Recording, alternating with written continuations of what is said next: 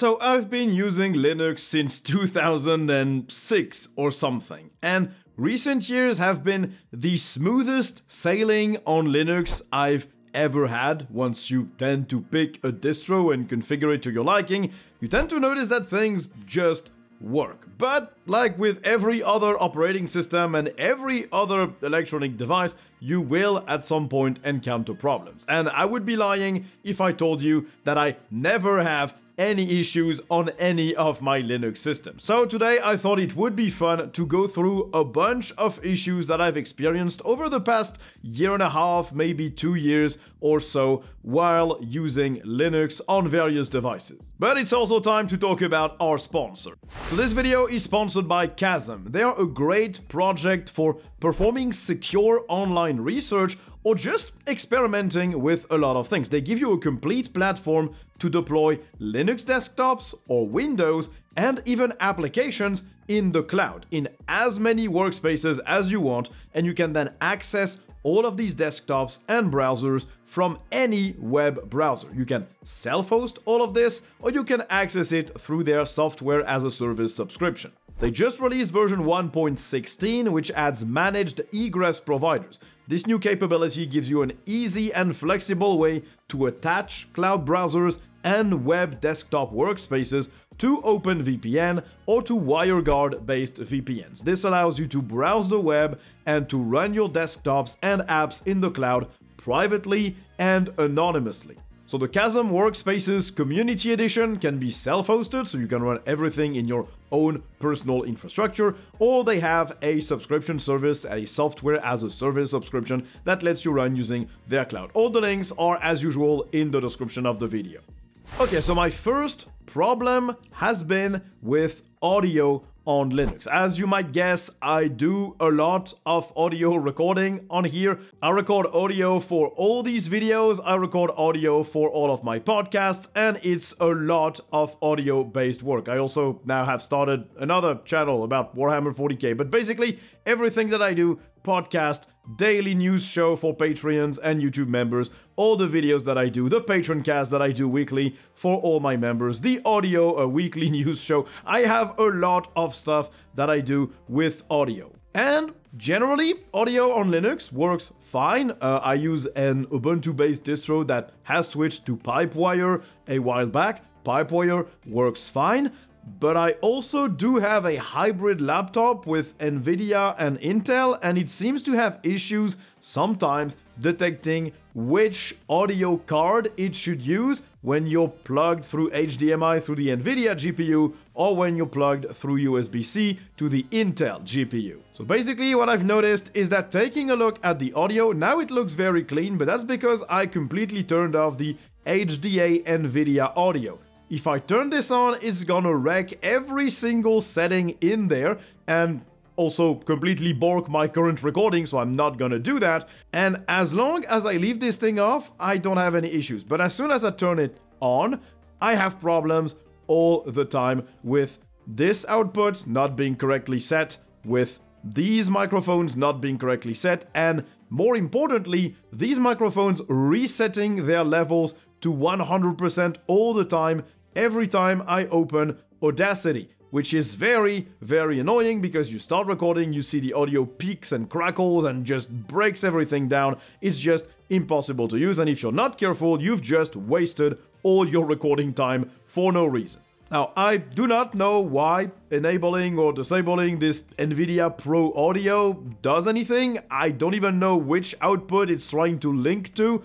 What I know is it should be disabled, it should probably not be displayed. And also, this is a KDE related gripe, but why do I have all of these profiles for everything? A lot of those do not apply to any of the hardware that I have. I know my hardware can be detected. Why do I have all these profiles for all my microphones? These shouldn't be here. These shouldn't exist. My setup is extremely simple. All I have is a laptop plugged into this LG monitor. I even disabled the built-in screen. It is not enabled. I only use the ultra-wide LG. I'm plugged through it through HDMI, and speakers are plugged through the HDMI display with just a basic audio jack. So when I plug in my HDMI cable, the only thing that I really want is to have all the audio routed through the HDMI cable automatically and then through my speakers. That happens 99% of the time, but sometimes after you reboot, you will have to reset something in there because it's been reinitialized by something. Audio on Linux, tricksy beast, there's probably something I should do somewhere to fix that, but honestly, it sort of fixed itself, and now I just do not want to touch anything. I just disabled that Nvidia Pro Audio, and I'm just crossing my fingers for nothing to break again, and that's not really how you should use your computers. I'm sure there's an explanation somewhere, but I couldn't find it, and so for now it works, and I'm just praying and hoping it keeps working. Now, the second problem I faced is my keyboard. I use this keyboard. I didn't clean it before recording this video, so hopefully it doesn't look too dirty, but you might see it is a macOS keyboard layout. Hey, don't judge me, I just think the macOS layout is better suited to writing French. Like, a lot of special characters are actually better placed on a Mac keyboard than on a regular AZERTY French keyboard that is not a Mac layout. It's not my fault, it works well. But I had two problems with that. First, my laptop itself is not a Mac, so it doesn't have a Mac keyboard layout. It uses the generic, normal French AZERTY layout, but the Mac layout is different. You don't have the keys placed on the same places, notably this. Much easier to do an @ and to do a hashtag symbol. It's also easier to do a bunch of weird special characters. I just kinda like it. I know that for developers it's kind of annoying to have the brackets kind of hidden, you don't even see them on the keys, really annoying, but I'm not a developer so I don't care.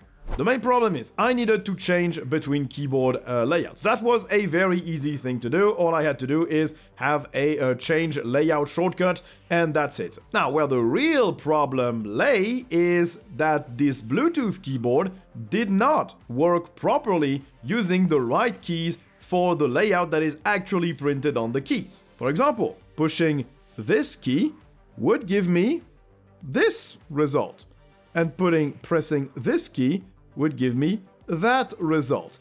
These two were completely inverted. Don't ask me why, that's how it was. And I found my solution for this in the Arch wiki of all things. I do not run Arch, mind you, I run Tuxedo OS, which is a Ubuntu-based distro, but the Arch wiki is still an absolute goldmine of fixes and things that will work on a lot of distributions. It will explain to you a lot of subsystems, and it will also give you a bunch of answers for issues and problems you might face. So this one I could fix by typing a few command lines. This was what I had to type. So it's sudo echo options HID_Apple ISO_layout equals 1 in the /etc/modprobe.d/HID_Apple.conf. It basically tells the system that I was using an ISO layout for my keyboard, not an ANSI layout, and it matches the keys properly.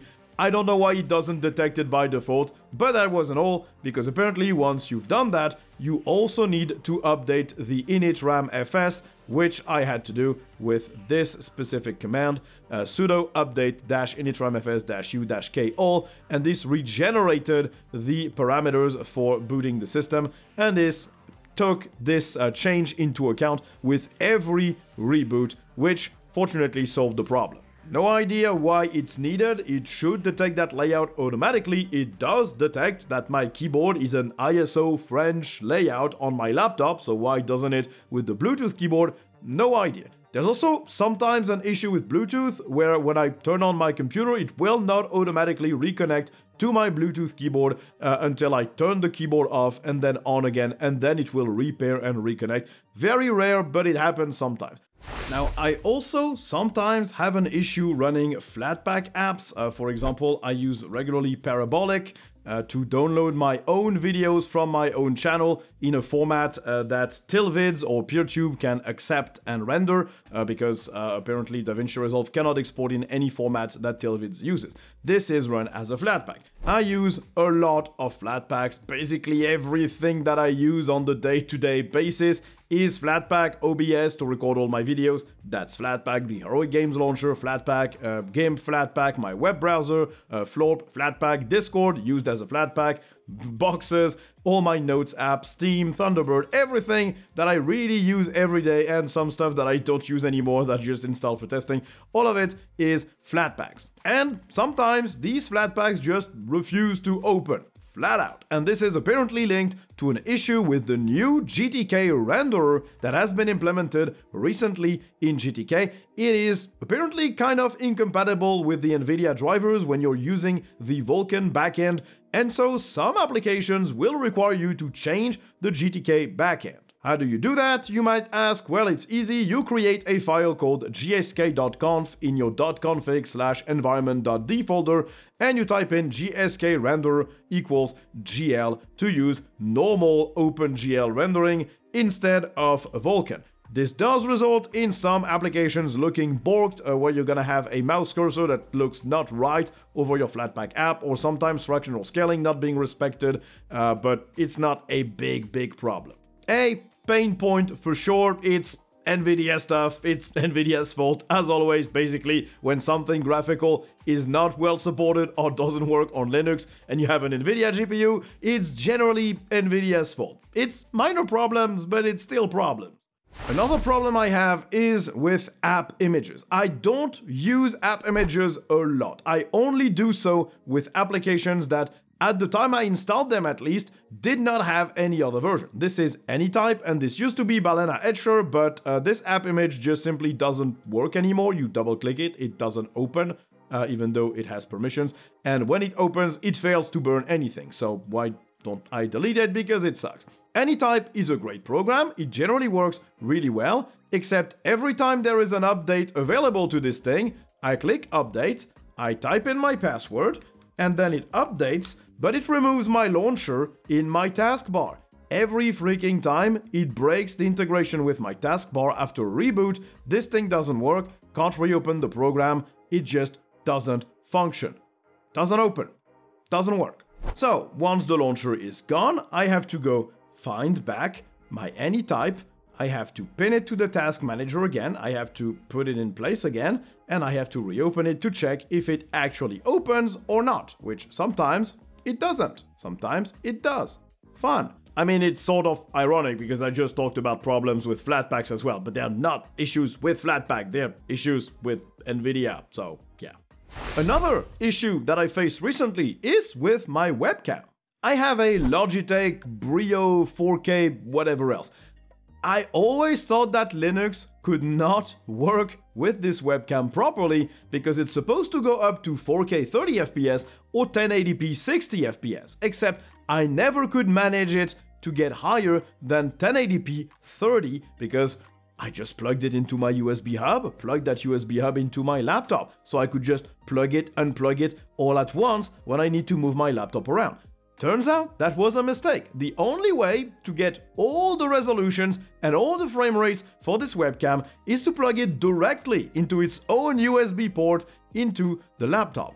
Even using the USB hub and just the webcam plugged in, so there's no other bandwidth issue through this single USB port, that doesn't work. It needs to be plugged in directly into the laptop or it doesn't work with all the modes, at least not on my computer. That was a discovery after, I think, 2 years of owning this webcam when I tried to record using it. In the end, I don't use it, I record using a cam link from Elgato because that allows me to use my DSLR, which is much better, but yeah, that was a weird thing to discover. And my last problem is with Linux gaming, specifically with games losing compatibility after they've had it to begin with. Recently, my experience with that has been with Space Marine 2. I only gamed on Linux before Space Marine 2, and I started playing the game on Linux. I just played the campaign solo on Linux, running, I think it was Nobara. Yeah, it was Nobara on my gaming PC. I finished the campaign, I started playing with my friends, I went up to level 20 or something. And then, big patch to the game, and no longer works with Linux because they changed something with anti-cheat. How long did they take to fix that? About a month. Yeah, so In the meantime, my friends were playing, I was not because I couldn't, so I used my Windows partition to game because I did not want to be left behind and I wanted to be able to play with my friends, and I did well. Because if I had waited, now everyone has moved on from that game in my circle of friends, so I would have been willing to play that game with them, but they would not have been available to play it with me because they were bored of it by the time they actually fixed it on Linux. That's a real problem. It's not the first time this has happened, and it's a big annoyance. Anyway, these were my main issues with Linux, my gripes, my little problems here and there. None of these make my experience with Linux unsuitable. When a program stops working for some reason, I install it in another source and generally it fixes the problem. Put back to back, these problems end up being sort of annoying. It sort of collates into an experience that isn't as smooth as you'd love to. And I thought it was interesting to share it because yes, I love Linux. Yes, I think it is the best operating system for most people out there, but it doesn't mean it's perfect, and there are issues even on hardware that is meant to run Linux. Some third-party peripherals and some other things that you add on top of it just don't always work as you would want them to. Now, of course, to minimize these problems, we have today's sponsor, Tuxedo Computers. They won't make all your hardware troubles go away, but they will definitely limit them to the maximum because at least the device you're using works properly with Linux. All the hardware that they sell is specifically picked to run well with Linux. They even develop drivers to make sure that things go smoothly. They have a big range of computers, from laptops to desktops to workstations, gaming stuff, or just day-to-day office life laptops. You have a lot of choices. I only use their computers nowadays. This entire channel, all my podcast, everything is run on one of their laptops, which works really fantastically as long as I don't try to add some unsupported or not well supported peripherals like this keyboard. And all my gaming is done on one of their computers, where the issues I faced are linked to a developer, not to the hardware itself. So if you need a new computer, you want to support Linux, you want to run Linux on it, you want to support a company that actively contributes to Linux development, click the link in the description below and check out Tuxedo Computers. They're really solid. Anyway, this will conclude today's video. I hope you enjoyed this little trek through the issues that I faced. I just did not want to give you the impression that everything was absolutely perfect all the time, because, of course, it's not. So, you know where the usual YouTube buttons are. Click them to help this video go up in the algorithm. Click them to help this channel grow. And if you really enjoy the channel, there are plenty of links in the description to support it financially, and you get a lot of cool perks for, honestly, not that much money per month. It's $1 or euro. It's pretty neat. So, thank you all for watching, and I guess you'll see me in the next one. Bye.